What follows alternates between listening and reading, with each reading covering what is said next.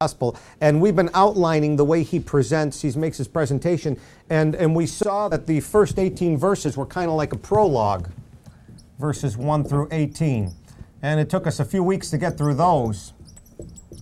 But then from this point forward, from 1:19 all the way to the 6th chapter, the end of the 6th chapter, he's going to have us consider, a period of consideration, to consider Jesus and who he is.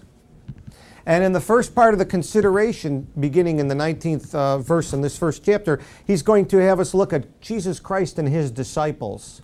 That'll be the first thing to consider, is Christ and his disciples. So the part one that he's going to put in here is Christ and his disciples. Now we've been looking at this and seeing how the Lord Jesus has come forth. We saw that the first thing in the first, by the way, there are paragraph markings in your Bible if you look carefully. So this will begin at a paragraph marking at verse 19. And this is the record of John. And there's going to be 4 paragraphs that will follow. And each paragraph will line up with a particular day. And so we saw in the first paragraph marking at verse 19, there's an announcement made. The announcement is that one is coming greater than the person doing the announcing. The announcer is the voice, and the one coming is the Word. And the Word is greater than the voice. And the voice is John the Baptist, and the Word is Jesus Christ. So an announcement is made at that paragraph marking. At the next paragraph marking, which is in verse 29, there is the arrival. The announcement is made that he's coming, and in verse 29 he arrives. And the Lord Jesus Christ arrives on the scene and is introduced as the Lamb of God, which taketh away the sin of the world. Of course, then the next paragraph marking that comes along is at verse 35. And in verse 35 we see the attraction, because 2 of the disciples that had been with John the Baptist and had been working with him and listening to him as he preached in the wilderness and observing the things that he said and getting the baptism of repentance. Now all of a sudden when Jesus arrives, they leave John the Baptist and they're attracted to Jesus Christ. That's the way it ought to be. I mean, when you hear about Jesus Christ, someone tell you about Jesus Christ, and at first you may listen to that person talking to you and spend some time with that person talking to you about Jesus and asking them questions, but finally, when God gets a hold of your heart and Jesus passes by and you invite him into your heart, at that point your attraction ought to be to Jesus above anyone else. Even above the person that led you to him, even above the pastor that's preaching in the pulpit, or the evangelist that comes to town, or the missionary that's... the attraction should be to Jesus Christ. That ought to be what captures our heart, and that thrills our heart, and we ought to be following Jesus. And so we see the announcement, the arrival, and the attraction. And then the last paragraph marking you're going to hit is in verse 43, and now you're going to see as the assembly, because Jesus is going to begin to assemble. I think it's verse 43, is it? I believe, yeah. 43, yeah. And now we'll see the assembly, because Jesus is now going to assemble his disciples and put together a group of people that have a heart for God and want to do the work of God down here. And so we see the assembly in verse 43. So let's take a look at this as this happens. Verse 43, and the day following, another day. Each one of those paragraphs markings is a day, so this would be the 4th day that John's recording here, day number 4. The day following, Jesus would go forth into Galilee, and he findeth Philip, and saith unto him, Follow me. Now Philip was of Bethsaida, that's the city of Andrew and Peter. Philip findeth Nathanael, and saith unto him, Hey, we found him of whom Moses in the law and the prophets did write, Jesus of Nazareth, the son of Joseph. And Nathanael said unto him, Can there any good thing come out of Nazareth? Now, this Nathanael, you learn later on in this very gospel, I think it's in chapter 21 and verse 2, where this Nathanael was from. Yeah, here is John 21, verse 2. It says, Now there were together Simon Peter and Thomas, called Didymus, and Nathanael of Cana. Nathanael of Cana. Now, Cana was a small town in Galilee, and Galilee was the northernmost region of Israel. Israel was divided into 3 parts. It was divided into the southernmost region of Judah, or Judea, and that's where Jerusalem was. There was a middle region of Samaria, and there was a northernmost region of Galilee. And the way it kind of worked out was the Jews that were very careful about their heritage and their lineage, and they didn't intermarry with the other people. They mostly lived in the region of Judea. They were Jews of Jews. They were Israelites of Israelites that Paul the Apostle spoke of. You know, and they kept their heritage real clean, and they were Judeans, they were Jews, if you will. That's where Israelites get the term Jews from that tribe of Judah that stayed so close to the temple. The Samaritans, a little bit higher up, they were a lot of crossbreeds that were half Jewish and half Gentile. And Galilee, way up north, well, it was known as Galilee of the Gentiles because that's where the Romans came in the northern track as they made their way down to Israel, and they mostly settled up in that region. Now, there still were Jews up there, obviously, because Nathanael's one of them. Because Nathanael gets this call. Now, he grows up in this small town of Cana. And a couple of villages over, there's this small town village of Nazareth. That's where Jesus grows up. Now, predominantly, all he knows about this region is it's mostly an area of Gentiles and heathen and pagan worshipers and idolaters. That's all he knows. So when somebody tells him that the one of Moses wrote of, when Philip says the one that Moses and the law and the prophets did write of, he's Jesus, the thing he's expecting, Jesus of Jerusalem, Jesus of Judea. And all of a sudden, Jesus of Nazareth. This doesn't seem to make any sense to me.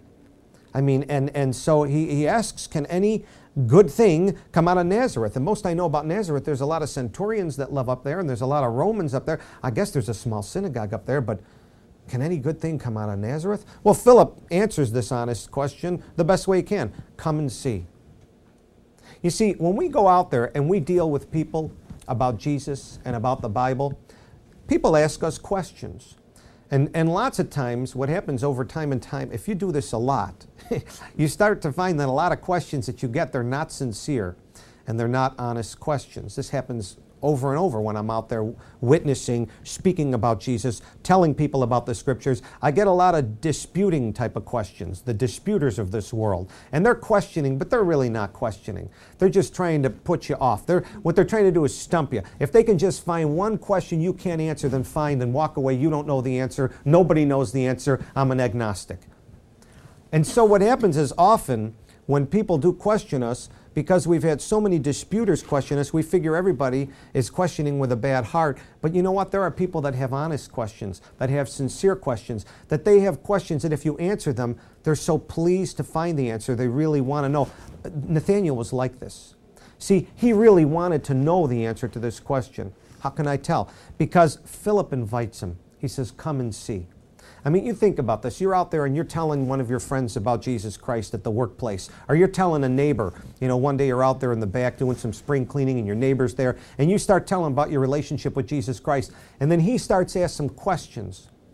Well, you can say, you know what, why don't you come to church and see? Why don't you come and see? Why? Well, I'll tell you why I invite someone to church. Why church is a good place to invite someone. I mean, Jesus today, spiritually, physically, he's in heaven. But he said he would build his church. He told Peter, he said, I will build my church. So you want to know where Jesus is doing his greatest work? In the church house.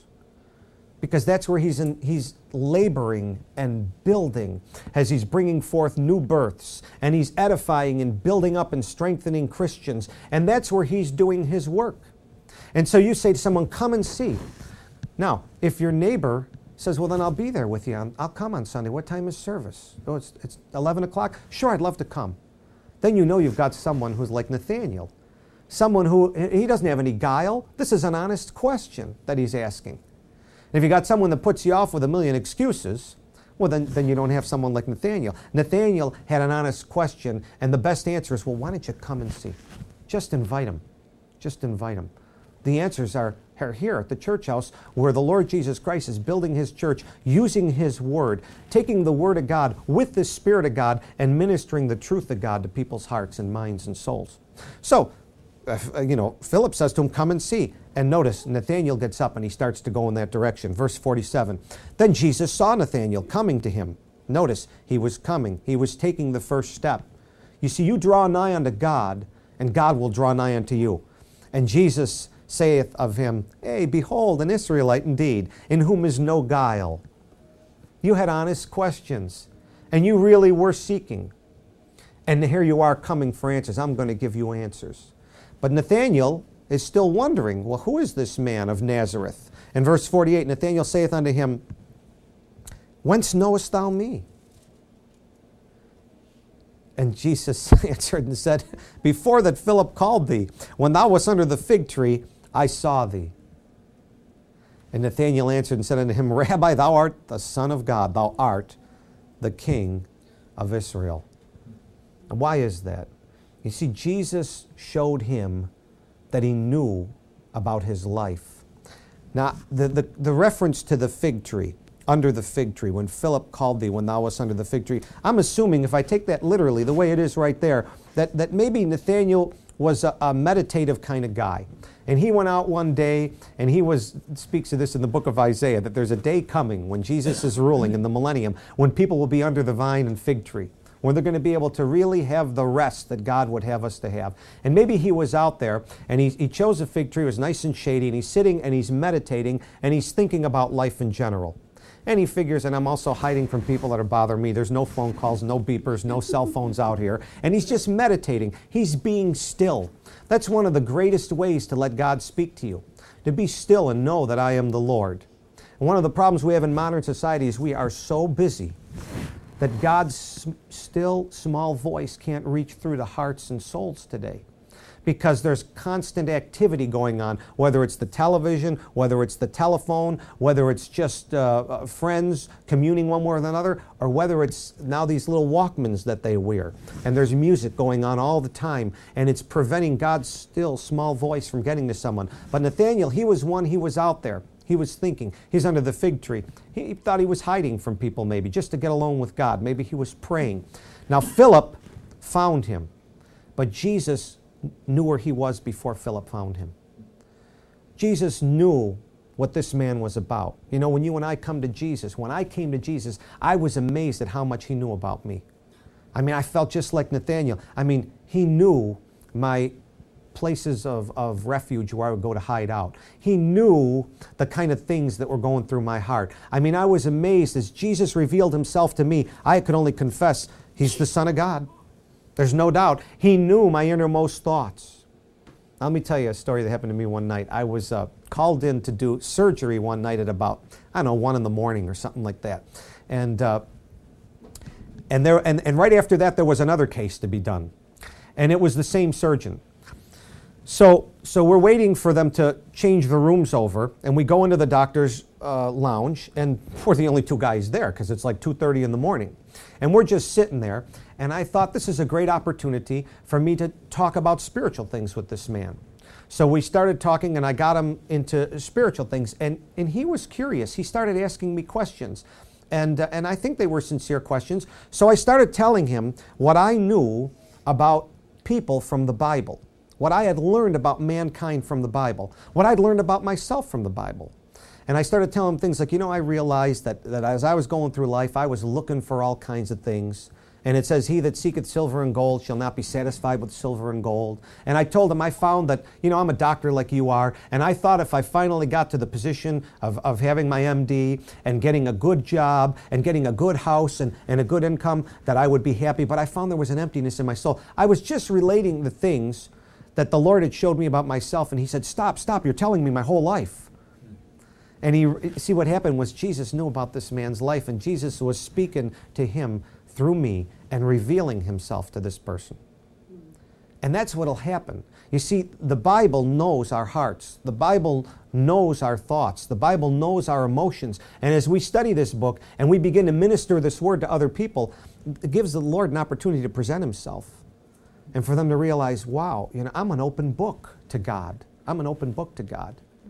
Then it's up to them to take the step and confess that Jesus is the Son of God and the King of Israel. The gentleman I was dealing with that day was a Jewish gentleman, and he was really wrestling with that concept. And it was very difficult for him to do like Nathanael and say, thou art the Son of God, the King of Israel. I guess he had a little bit of guile left in him, see. And Nathanael was stripped of his guile, and that's what it takes for us to make the confession. But Jesus says to him, he says, before you were called, when thou wast under the fig tree, I saw thee. Now also in the Scriptures, we'll find that the fig tree goes all the way back to the Garden of Eden. There's a lot of parallels between John's Gospel and the book of Genesis. Go back to Genesis chapter 3.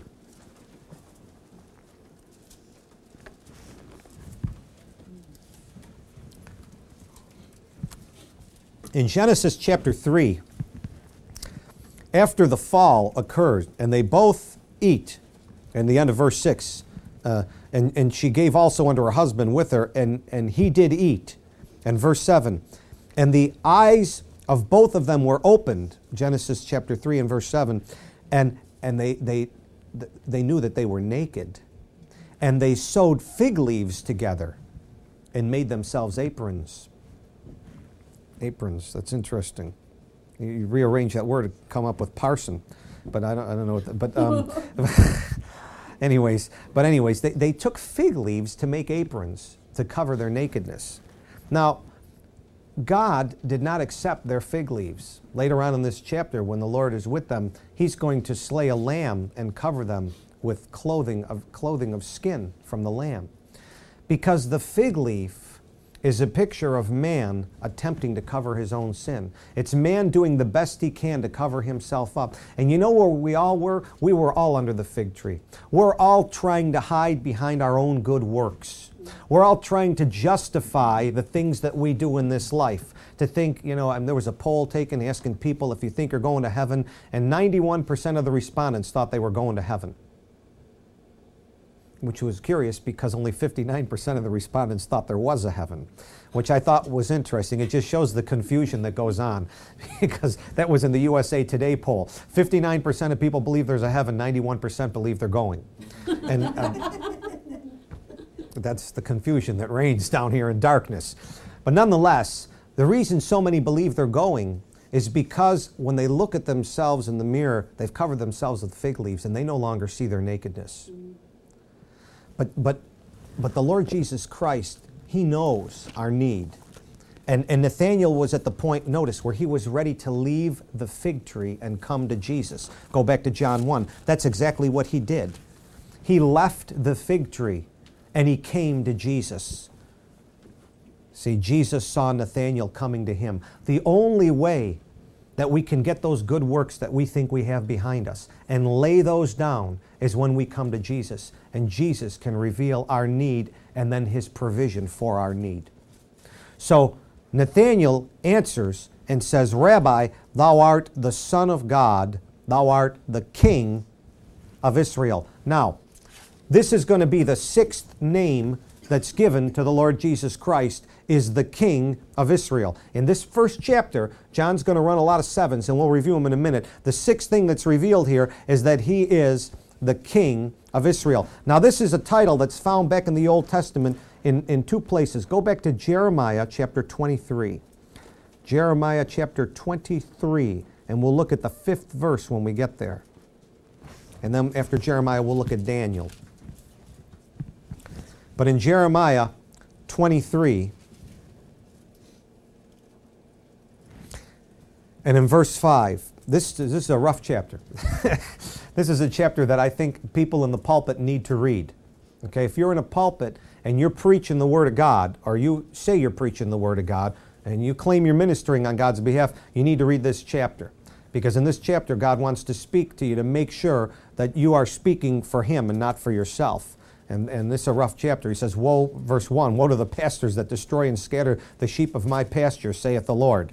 And the Lord is not pleased with pastors that preach anything other than the Son of God, the King of Israel, Jesus Christ, because He should take the preeminence in all messages. Jesus Christ is what this is all about. Christianity is not about the church. Christianity is not about us. Christianity is about Christ. It's about Jesus Christ. Christianity isn't a lifestyle. Christianity is Christ. And it's about taking Christ as your Savior and letting Christ live through you. And so it's very important. And notice what he says. The Lord was so upset with the pastors that were scattering the flock that he said, verse 4 and 5, I will set up shepherds over them, which shall feed them. And they shall fear no more, nor be dismayed, neither shall they be lacking, saith the Lord. Verse 5, behold, the days come, saith the Lord, that I will raise unto David a righteous branch and a king. The king shall reign and prosper, shall execute judgment and justice in the earth. The Lord's going to raise a king. This is to David. David was king of Israel. This king that's going to come from the loins of David is going to be the everlasting king that's going to reign in righteousness and judgment. Later on in the book of Daniel, after Jeremiah, go a few books to the right and turn to Daniel chapter 7 and look at verse 14. Daniel 7:14.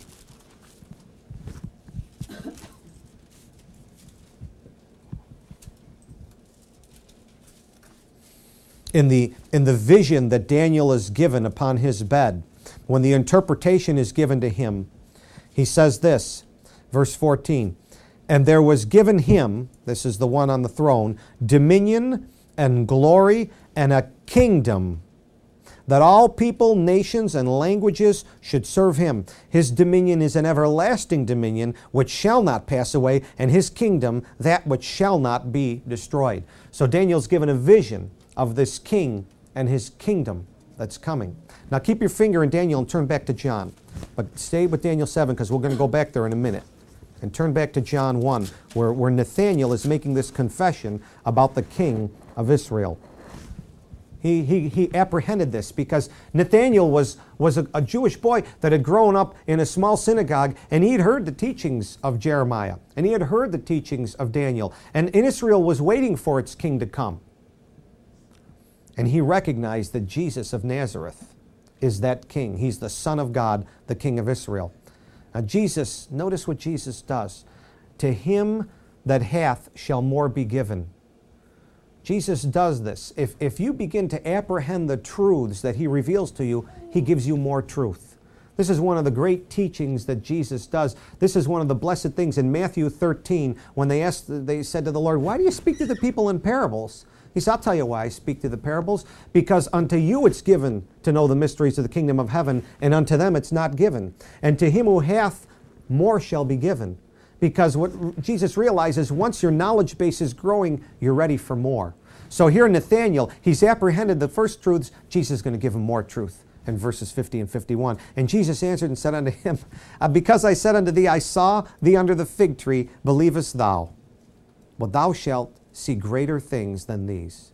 You know, when you and I come to Jesus, when we leave the fig tree and we come to the Lord Jesus Christ and we get a hold of the fact that he's the Savior, that he's the Redeemer, that he is the King, that he's the Son of God, then that blesses Jesus.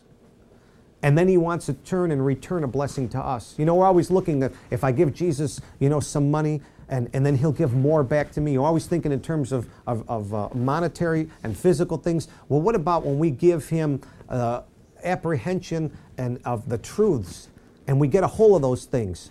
Then he pours out even more blessing upon us. See, as we believe what he said, and we believe what God said about him, then God gives us even more wisdom and light and knowledge and understanding. These are the great things God wants to bless us with, like Solomon, so that we'll be wiser than the people here on earth. Like the psalmist said, I know more than my teachers, because thy precepts are my counselors. As we start to come to the Word of God, Jesus reveals more. He says, "Now I'm going to show you more." Verse 51, "And he saith unto him, Verily, verily, I say unto you, hereafter ye shall see heaven open." Isn't that a blessing? I mean, heaven open. Until I met Jesus Christ, heaven, I wasn't even sure it existed. I was like the people in the pole. And if it did exist, I might have hoped against hope that maybe I'd be okay to go in, but there's no possible way I could have known that heaven was open to me personally. But you know, with Jesus Christ, here's the promise. Heaven is open to those that know Jesus. It's not, I hope I'm saved. I know I'm saved. It's not, I think I might go after I spend some time in purgatory. Heaven is open to those that have made the confession to Jesus Christ. And we're going to see heaven open. Folks, the day's coming when you and I are going to be ushered into the presence of God by the Lord Jesus Christ. We're going to see heaven open. What a deal. I mean, there's places down here that people look forward to going to. Some people look forward to a nice cottage retreat. Some people look forward to a nice cabin that they want to go to. Some people look forward to Disney World they want to go to. Some people look forward to Las Vegas. I don't know why, but they want to go to. But they have different places. And the thought that the place is open to them, the thought that they can go in through an open door is very exciting. Now, down here on earth, you got to pay big bucks for any one of those things. But you know what? Heaven is better than any of those things I mentioned, better than all those things put together. And heaven is open because of Jesus Christ. And he says, verily, verily. When Jesus says, verily, verily to you and to me, you can bank on it. That's truly, truly. He's witnessing to each eye, to each ear, to make sure you get it. Verily, verily, I say to you, hereafter ye shall see heaven open, and the angels of God ascending and descending upon the Son of Man. Now he reveals the seventh title in this chapter. It's the Son of Man. And it's the only one that he refers, when he refers to himself as. He refers to himself as the Son of Man. Now where'd that term come from? Well, you've got your finger in Daniel? It comes from Daniel. It's the only time it's mentioned in the Old Testament in this particular manner. Look at the 13th verse. Daniel says, I saw in the night visions, and behold, one like the Son of Man came with the clouds of heaven. Capital S, the Son of Man. That's the only time it's mentioned like that in the Old Testament with a capital S. And interestingly, also in the Old Testament, only one time is the Son of God mentioned with a capital S. In the Old Testament. It's also in Daniel's book. Go back to the second chapter, or the third chapter, chapter 3, and verse 25. And he answered and said, Lo, I see 4 men loose. This is when they were put in the fire by Nebuchadnezzar. Shadrach, Meshach, and Abednego were thrown into the fiery furnace. And the king looks and he says, I see 4 men loose walking in the midst of the fire, and they have no hurt, and the form of the 4th is like the Son of God. And so in Daniel's book, you see both the Son of God and the Son of Man. Now, we've already seen the Son of God in chapter 1, because that's been confessed by a number of people. Jesus is the Son of God. And the Son of God comes before the Son of Man in both passages. Why? Because first and foremost, we needed the Son of God. Because if Jesus were just a man, he couldn't have saved us. Because the Son of Man alone couldn't save us. But the Son of God alone couldn't save us. He also needed to be a man. He had to be like us so that he could pay for our sins. So he was both God and man. But notice the humility of Jesus Christ, the title he takes for himself when he's down here. I mean, I don't know about you or me, but maybe if I were walking around, I'd let everybody know I'm the Son of God. But notice how he wants to relate to the brethren, how he wants to be like unto us. And this is the favorite term that he uses for himself, the Son of Man, as you read through the Gospels. Because he's like unto his brethren. He's not ashamed to be like one of us and to identify with us. Are we ashamed to identify with him? I mean, when you think that God's Son would leave the ivory palaces of glory and come down and be like one of us, and folks, think about it. He had to eat, he had to drink, he had to go to the bathroom. I mean, all the things he had to do that he never did up there in heaven. And he had to do this stuff down here. And he's not ashamed to identify with us. And sometimes, we get ashamed to identify with him. Well, we ought to be encouraged. We ought to be encouraged by Jesus and by his Holy Spirit to be so pleased that God would take us like he did Nathaniel and tell us, hey, you're going to see heaven open. And the Son of Man's going to usher you right in. And that's the seventh title that he gives. Now, he talked about, going back to John 1, he talked about a ladder in this chapter. He says, Verily, verily, I say unto you, hereafter ye shall see heaven open, and the angels of God ascending and descending upon the Son of Man. So they're going up and down on something. Now this is going to relate all the way back to the vision that Jacob had back in Genesis chapter 28. Because the same thing was happening in Genesis 28. Jesus is now putting together 2 passages of Scripture, and he knows that Nathaniel is a man that has an understanding of Scripture. And this is the way Jesus reveals truth to you and me.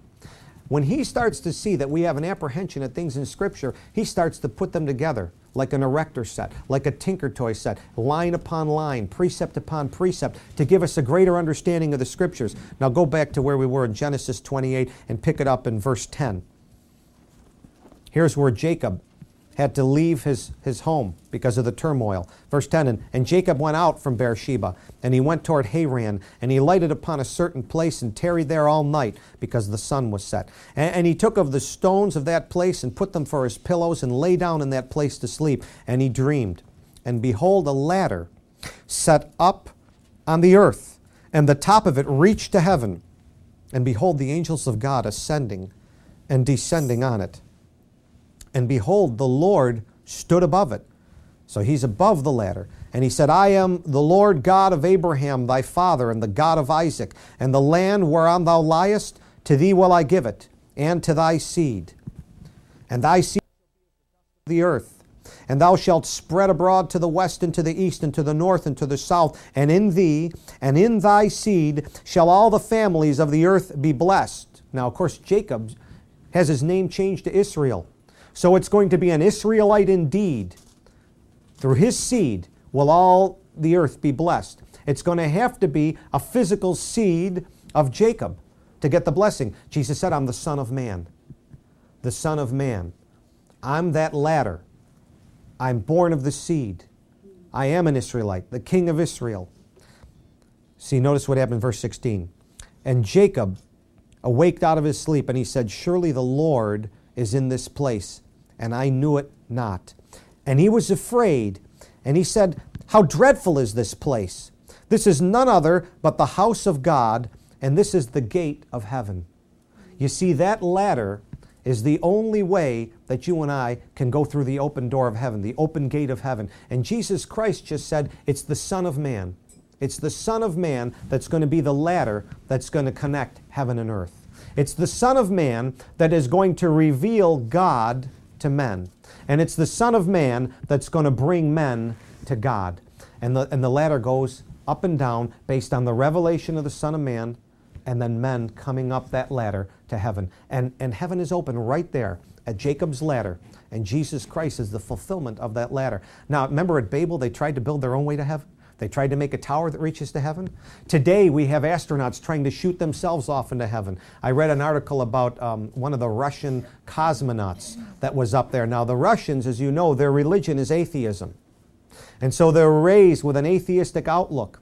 And one of the Russian cosmonauts, I can't remember, it was Yuri, I can't remember his last name. He was up there and he was floating around, and he came back and he reported to his nation to let them know, I can tell you assuredly, I was up there in the heaven and I didn't see God. He doesn't exist.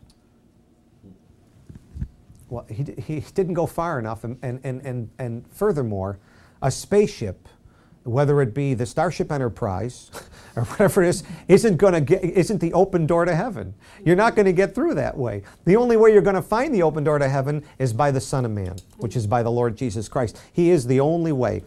Jesus, that ladder, is the incarnate deity, partaker of the celestial bliss and human misery. Yeah, he's the Son of God and the Son of Man. Lo, up and down the scale the angels move with love, and God, the great invisible himself, appears above. The only way that you're going to see God is through the Lord Jesus Christ. That's the only way. He's Jacob's ladder. Now, let's review some of the things we've seen in this first chapter as we wind it up here. There's a lot of sevens running through this particular chapter. There were 7 paragraphs that ran through this chapter. There were 7 names that were given to the Lord Jesus Christ in this chapter. Let me get these things on the board for you so you can take them down. They'll be a blessing to you.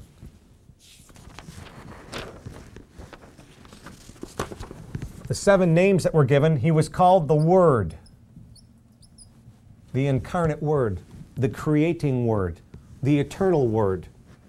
He's the light, the only one that can bring spiritual light to those of us who are in darkness. And by nature, we're in darkness. We don't have an understanding of spiritual things. Philosophers go on and on and on to the point where they have to reach the state of existentialism. They don't even know if they exist. One of them said, I think, therefore I am. And I think maybe his statement is incomplete. It probably should be, I think, therefore I am confused. That's probably what it should have been. And there's a lot of confusion in those things. He's known as the Son of God. The only begotten Son of God. We saw him as the Christ, the Anointed One, the Messiah, whom God hath chosen to reveal truth and to reconcile men. We saw him as the Lamb of God that taketh away not just the sins of Israel, but the sins of the world. And that's what's needed. Why? Because he's not just the God of the Jews, he's the God of the Gentiles also. He's the God of all the earth. We saw him as the King of Israel. As Nathanael said, thou art the King of Israel. And that he is. And there's a day coming when he'll be back and ruling and reigning in Jerusalem. And Israel shall be the head of nations. And, as he calls himself, he's the Son of Man, because he's both God and man. Those are the 7 names that we saw in this particular chapter. We also saw 7 works that were related to the Lord Jesus Christ. We saw that he created the world.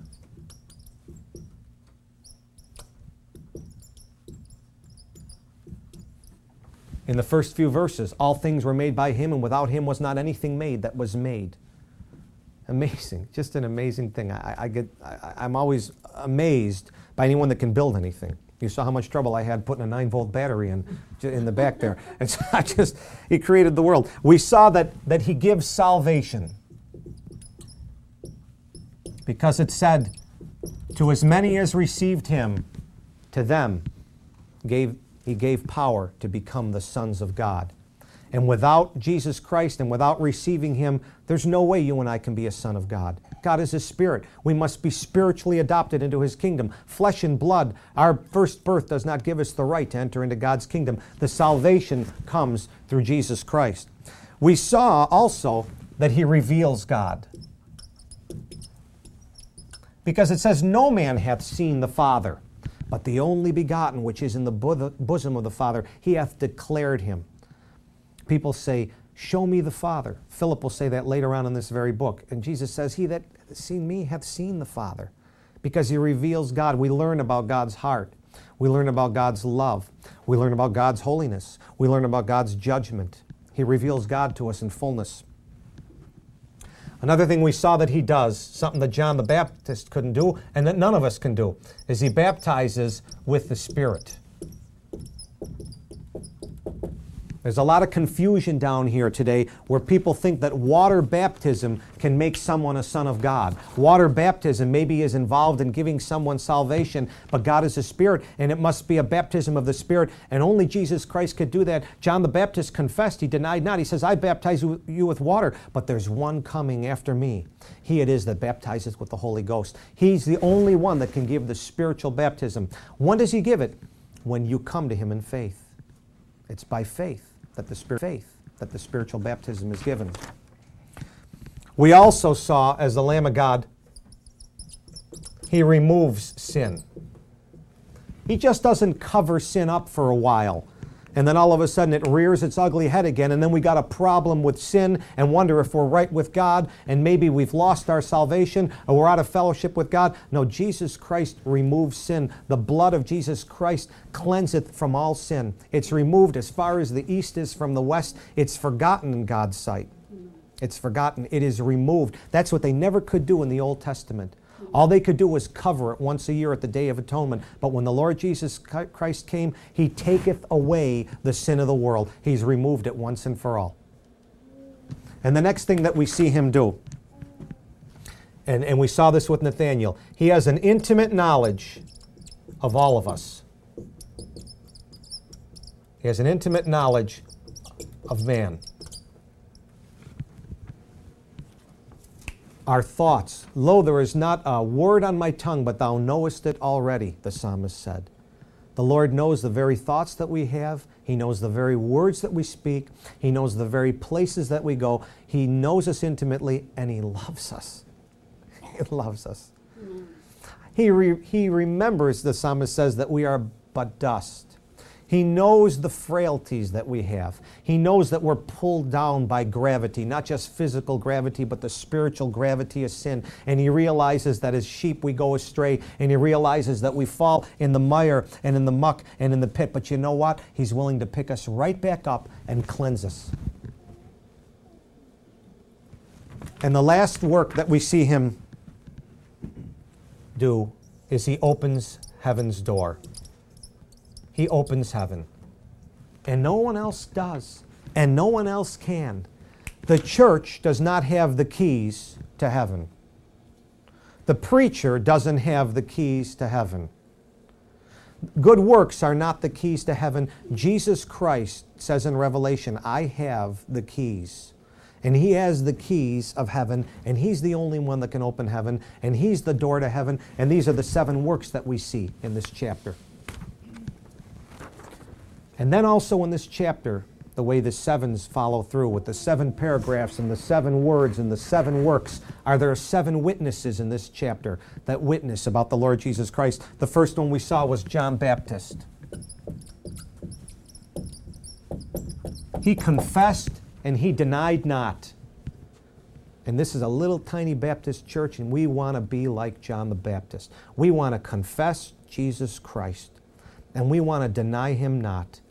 And we want to say there's one coming that's greater than we are. Best we can do is wash you with a little water, but He can baptize you with the Holy Spirit. His name is Jesus Christ, John the Baptist. We saw John the Apostle.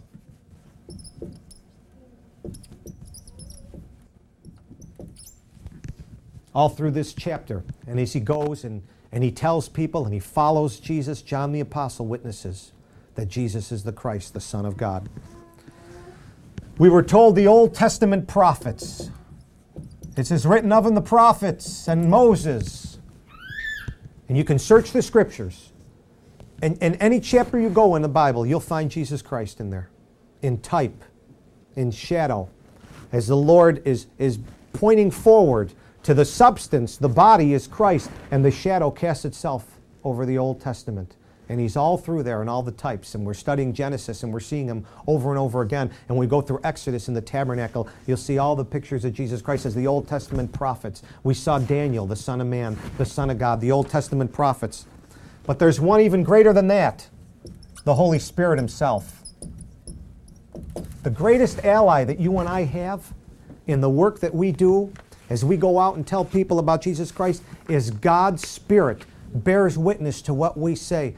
Don't ever be discouraged or disheartened when you're out there and you're talking about Jesus and it seems like someone is blowing you off.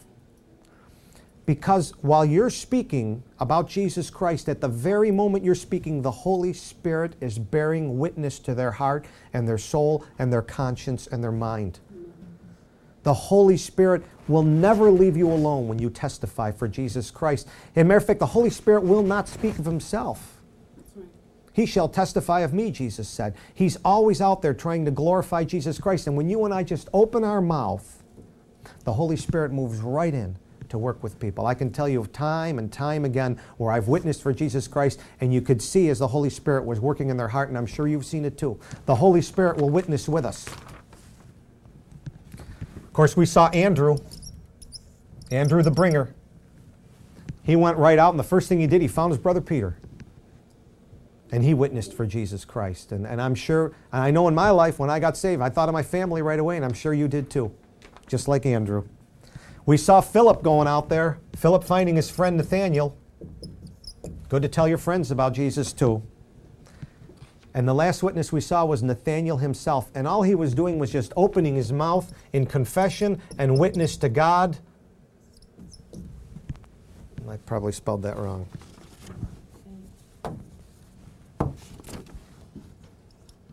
A great name, it means the gift of God. And we saw Nathaniel witnessing. So in this chapter, as we see it come together, what a great first chapter. I mean, what an opening chapter. This is enough. You read the first chapter, what are you going to do? I'll take Jesus as my Savior. And guess what? There's 20 more chapters for us to go through. And there's a lot of good stuff as we go through it, because now that this first chapter, as John is bringing forth and saying, I want you to consider Jesus Christ, he's now going to go forth from here, and he's going to present to you and to me and the readers of this book 7 miracles, which will be starting next week in chapter 2 with the wedding feast at Cana. 7 miracles and an explanation of why these miracles are performed.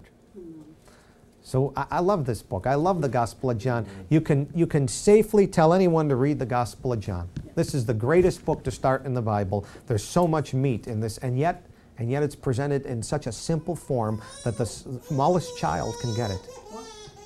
Amen. And I think she got it. She's convicted. The Holy Spirit. Amen. Any questions on what we've been studying? Yes?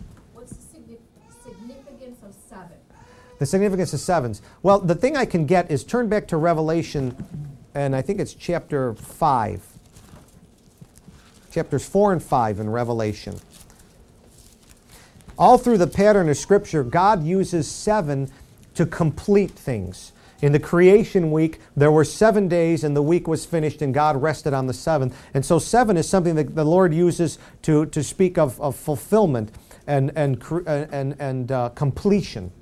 So, for example, when in chapter 4, when the Apostle John is up in heaven and he's looking about the throne, and what he sees one on the throne, and verse 5, and he says, out of the throne proceed lightnings and thunderings and voices, and there were 7 lamps of fire burning before the throne, which are the 7 spirits of God. This is the fullness of God. The 7 is a number of fullness and completion, so it's a pattern we're going to see running throughout the Scriptures, and here we were seeing it in the first chapter. It's just something to observe. 7 rhymes with heaven. So, I mean, you get that fullness, God makes it simple for us. The significance of 7. Amen. Let's pray. Father, we thank you for the great teachings that you bring forth in the Scriptures to us. Please continue to open our eyes that we may behold the wondrous things out of the Scriptures, Lord. We're so thankful that Jesus Christ, the Son of God and the Son of Man, has come and redeemed us. Like Nathaniel, we've left our fig tree. It's not our good works, Lord. We just come on our knees, thankful, and ask for you to reveal more. We thank you that someday we'll see heaven open, and we'll get to ascend on the Son of Man to be ushered into the presence of a holy God, where we can say, worthy is the Lamb to receive all glory and honor and power and blessing. In Jesus' name we pray, amen.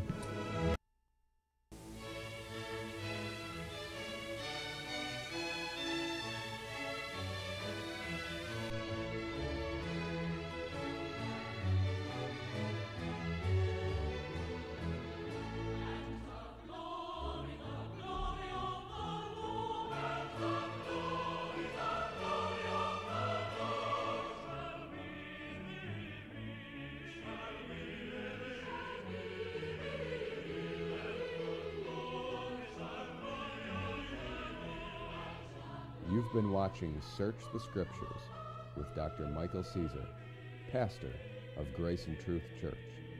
We hope you have enjoyed today's teaching. If you would like to learn more about Grace and Truth Church and the Search the Scriptures ministry, please visit us on the web at www.graceandtruthchurch.org or write to us at Grace and Truth Church, P.O. Box 433, Williamsville, New York, 14231.